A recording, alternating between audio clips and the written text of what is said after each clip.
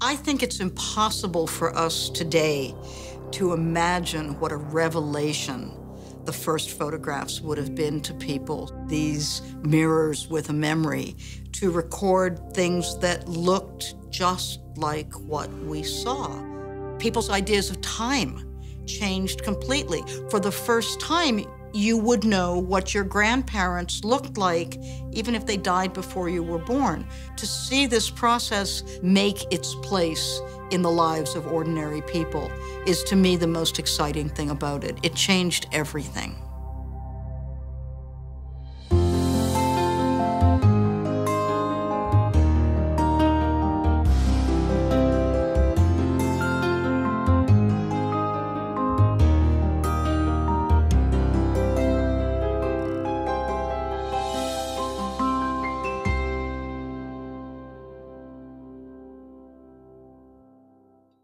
In 1814, 1815, you have a man named Nicéphore Niépce. And what he discovered was that asphalt was sensitive to light.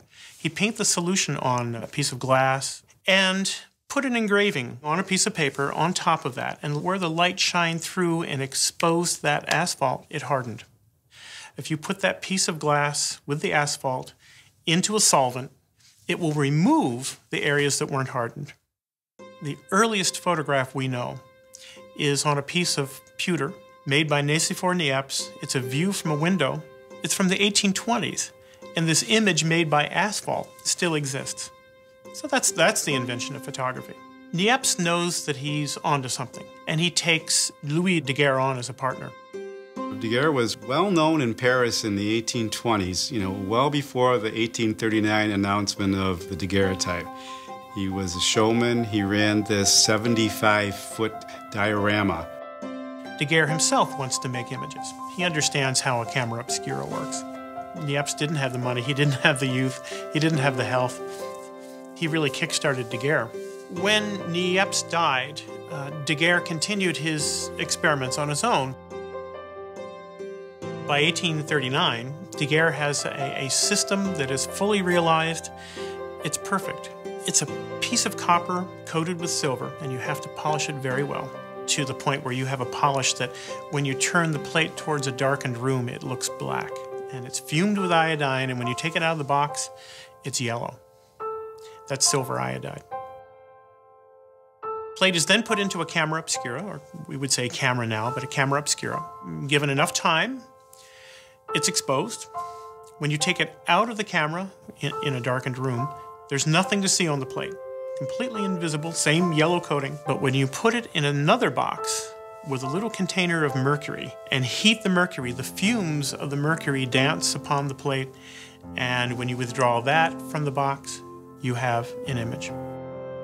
You still have to fix the image. And fixing is a strange term. It basically means that you're preventing the plate from changing any more as light strikes the plate. And you place it into a solution that fixes it. It's something that we now all call hypo. Daguerreotype is placed into a special case. It's designed to keep air away from the plate because air is what makes silver tarnish. Daguerre would give the process to the government. The government then would allow anyone in the world to do the Daguerreotype, except England. And so if you wanted to make daguerreotypes in England, you had to pay a fee. This is the Giroux daguerreotype camera. It would be the world's first commercially manufactured lens-sole cameras. It's the camera, but it's also the system that goes with it that you need to process, sensitize and process the image. It was essentially an American phenomenon. It was the Americans that embraced it, that used it. It was Americans that were leaving home and striking out further and further west so that people could have something to think about and to reflect on and to remember people by.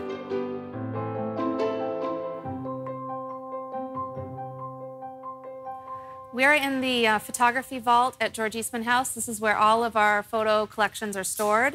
And here we have our wall of daguerreotypes. We have one of the largest collections of daguerreotypes in the world, over 3,500 daguerreotypes, including 1,500 French daguerreotypes, which is the largest collection of French daguerreotypes outside of France. The daguerreotype is both a negative and a positive image at the same time. Well, I think really to see a daguerreotype and get the full effect, you have to be holding it. It's an intimate thing, it's reflective, and sometimes you do see yourself, and that's kind of makes you part of the object. With daguerreotypes, there's infinite detail. There's something just so compelling about daguerreotypes. They're not made with the negative, so that daguerreotype plate was actually in the room with the person being photographed. So there's something of, I read as that person's energy on the plate. It's a very, very permanent process, much more so than all the processes that we grew up with. I can take you to an antique shop that's 15 minutes from here, and we can find a daguerreotype made in the 1850s. And guess what? They're still in perfect condition.